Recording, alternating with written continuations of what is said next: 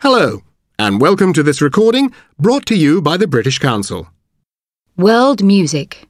Good evening and thank you for coming.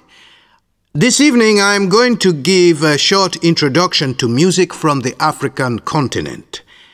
I would first like to point out that there is no such thing as African music. By this I mean that there is a great diversity of styles of music originating from Africa, but no one style that can be called African music. I'd like to introduce you to several types of music from different African countries. First of all, I want to tell you about a music called High Life.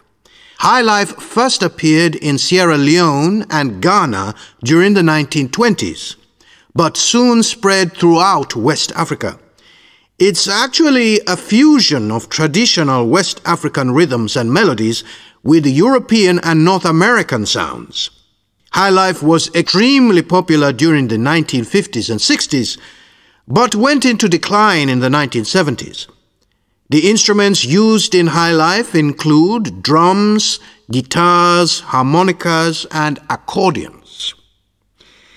Now I'd like to speak about soukous.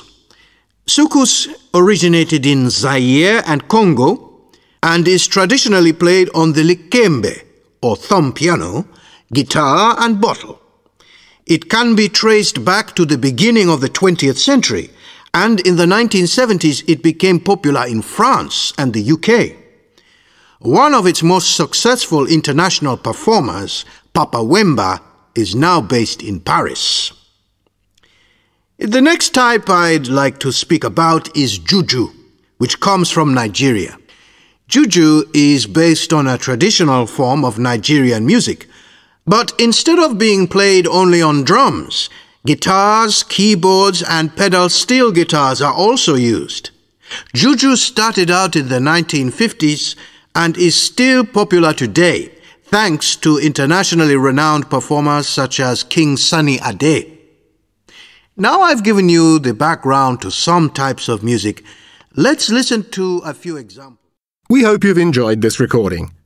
To find out more about the British Council and the services we offer, contact your local British Council office or go to www.britishcouncil.org. Bye for now.